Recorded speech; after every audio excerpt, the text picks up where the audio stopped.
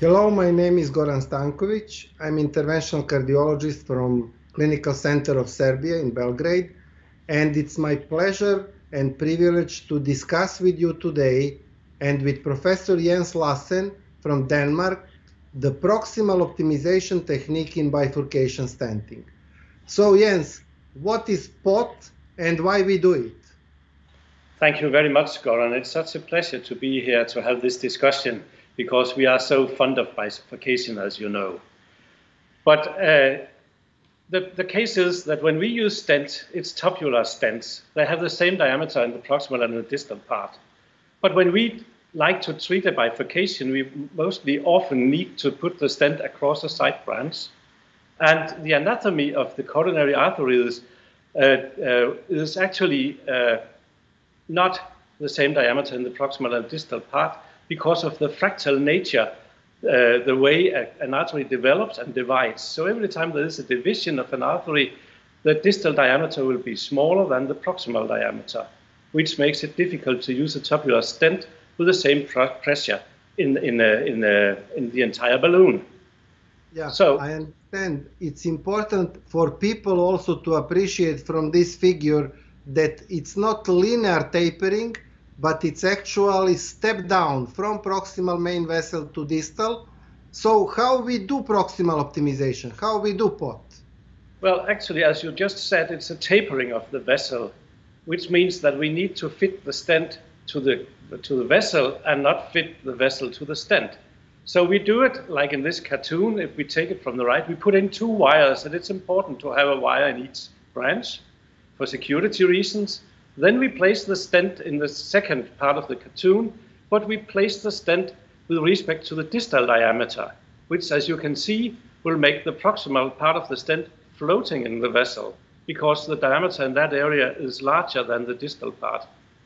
If we do it the other way around, we have a risk of dissection distally and maybe also closing the side branch. But the floating part is not a good thing, so we need actually to have a shorter balloon, place the balloon with respect to the side branch, the marker just above the carina, and then dilate the proximal part of the stent so it fits the proximal part of the vessel. And by this, we transform a tubular stent to a tapered stent, fitting the vessel. Yeah, if I understood correctly, so you take one bigger balloon, whether compliant or non-compliant, you position distal marker in front of carina, and then you optimize. Here is a video. Yeah, you can describe this animation. Exactly, but as you just recapitalized, this video will just very easily show us what to do. Use two wires. We see we have a true bifurcation. We make only a balloon dilatation in the main vessel. We would not like to touch the side branch at this stage. We implant the stent with respect to distal diameter, and when we retract the balloon, it's easy to appreciate that there's floating stents in the proximal part, which we correct with a balloon placed with respect to the carina, and proximal optimization is done to cover the entire top of the stent to fit the vessel. Then it's possible to open the side branch, do the kissing, and by this we have actually turned a tubular stent into a tapered stent with an opening pathway to the side branch, scaffolding the area. As far as I can again just try to summarize. So in this example, we saw that you used short balloon. You first position distal marker in front of the carina. This is 0.5 millimeter bigger balloon. If you go back, you inflate that balloon. After inflating distally in the carina region, you pull back your balloon and you optimize the whole proximal length of the stent. And I think this is the key, because by doing this, we actually replicate natural fractal geometry for each bifurcation. But there are probably some obstacles. Would you like to talk more about obstacles now?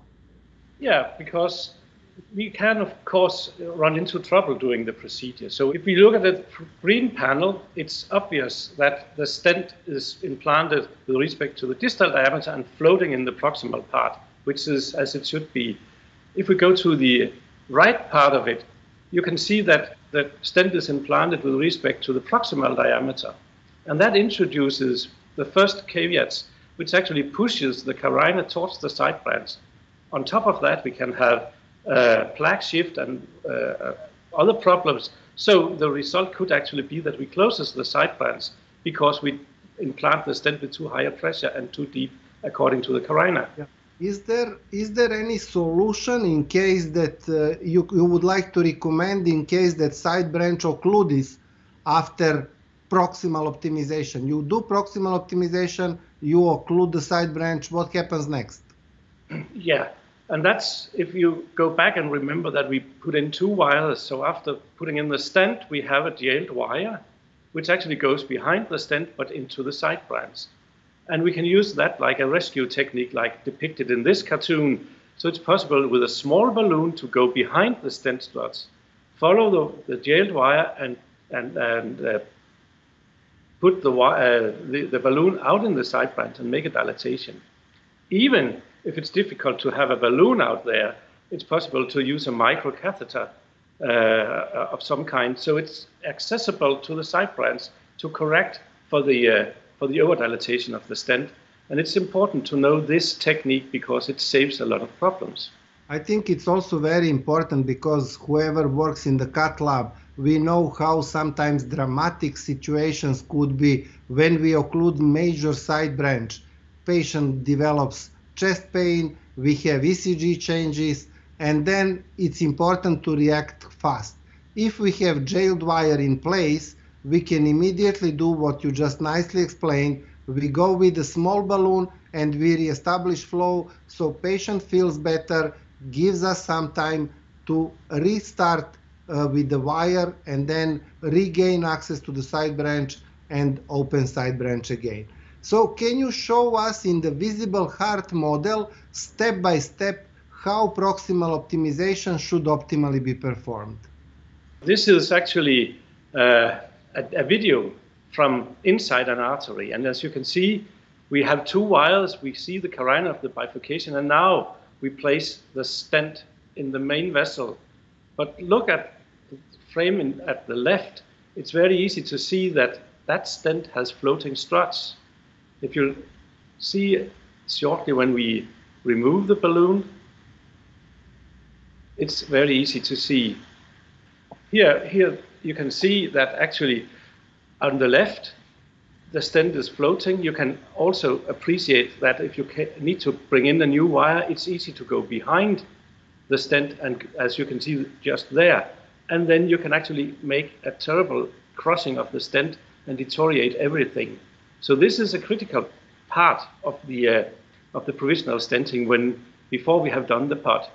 If you look into the OCT, which is of the same procedure, you can see the malposition in red in the top frame, and you can see in the lower frame, you can actually appreciate that the proximal part of the stent is floating. So this actually shows us very, very clearly by direct angioscopy how important it is to do the proximal optimization to actually correct for the floating stents and avoid the malposition.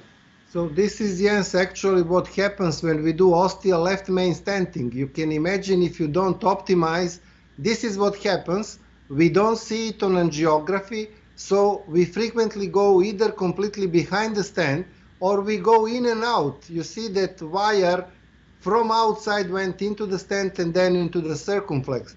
This is why we insist so much and we try to promote proximal optimization as the mandatory step of each provisional bifurcation stenting technique. And what's next? What you have next? Here we can see how actually we do the proximal optimization.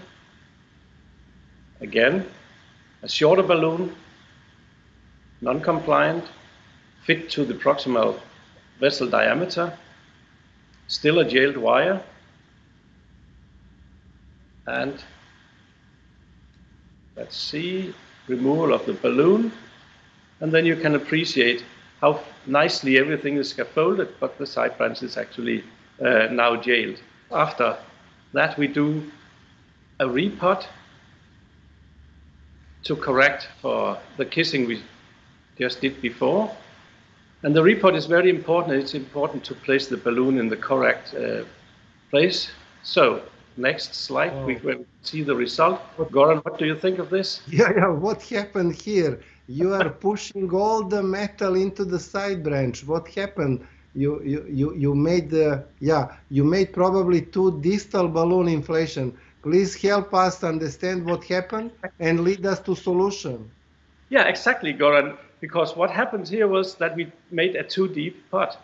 So all the nice reconstruction of the anatomy, we actually ruined because we was not carefully positioning our pot balloon. We went too deep and pushed the carina towards the side branch. So now we actually have to go back, do the kissing, and do a repot. And next slide, you can see the result. This is the same situation after a kiss and a repot. And now we have corrected the anatomy again. So this was a pitfall, but there are solutions to correct for it. Yeah. So you can see, if you make mistake, and if you are aware that you made mistake, you can again recross, open the side branch, and redo kissing. And after kissing, probably perform final pot a little bit more proximal. exactly. Right? Yeah. Yeah. And so it's possible to correct. It's not something that now when we understand the mechanism, we are able in the cut lab to be very careful and to position final pot balloon more proximally. Exactly. And what we have done now is actually by these steps and the solution of the potential pitfalls, we have the technique to do the first part of the proximal stenting with one stent, which actually fits to the anatomy and opens the stent to the side branch. And that gives us the possibility to move further on with 2 stent techniques if we like, or stop here if we have a nice result. So here we actually have the result of what we were doing. It's the same stent that we have been looking at all through this procedure. You can appreciate that on the left part, we have the distal part, which fits the distal part. And then in the other end, we have the proximal part, which fits actually the proximal vessel. And we have opening of the side branch very, very nicely. And you can appreciate how easy it is to go out to the side branch if you need to access that area later on. You can also appreciate that there is a very, very fine tapering from the proximal part to the distal part. This tells us that we have been very carefully done a proximal optimization technique to take care also of the proximal, more proximal part of the stent, to avoiding what you could call a bottleneck if you actually miss the most proximal stent struts and don't get them actually properly opposed, which is basically the last pitfall in this technique, Goran. Yeah, if I may add, here you can also appreciate that if you are able to do pullback maneuver when you are rewiring into the ostium of the side branch, and if you really reach the most distal cell, when you open balloon towards the side branch, you see that you push some metal into the ostium of the side branch, and you also partially scaffold and stand the ostium of the side branch with the same stand from the main branch. So Jens, thank you very much for really excellent presentation, and thank you very much for leading us through this very important concept in bifurcation PCI. And it's part of all our European Bifurcation Club consensus documents, and I really would like to encourage every bifurcation PCI at least to perform proximal optimization and then decide whether or not to do kissing. So dear friends, I hope that you enjoyed this presentation, and I thank you very much for attending.